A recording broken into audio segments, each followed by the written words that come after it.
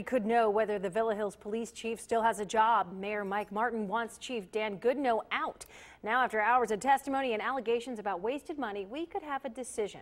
9 on Your Side reporter Amy Wattis is live where tonight's meeting is set to get underway in just a half hour. Amy.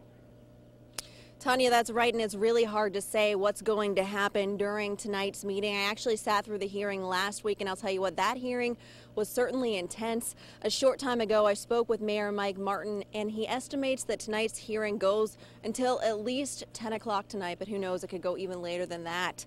Last week, City Clerk Craig Bowman, Chief Goodenow, and Mayor Martin testified in front of City Attorney Todd McMurtry and Goodenow's attorney. Tonight, there's at least one other person testifying. Now, this hearing stems from charges filed by the mayor against the chief. Right now, Goodenow is suspended without pay. Mayor Martin accuses the chief of violating the law, city policy, and just being rude. Mayor Martin says the chief approved inaccurate timesheets and let a detective accumulate over 1,000 hours of overtime.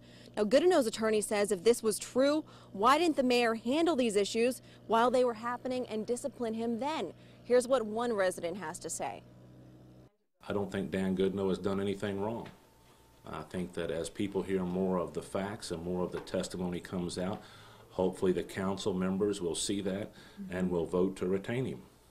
I think he has served this city, with a great deal of honor, a great deal of integrity, and he just doesn't deserve this. Now, a state auditor found these inconsistencies when a state audit was conducted last year in 2013. Of course, this meeting starts at 6, and we will have the final vote for you tonight at 11 o'clock. Amy Wattis, 9 on Your Side, live from Villa Hills. Thank you, Amy.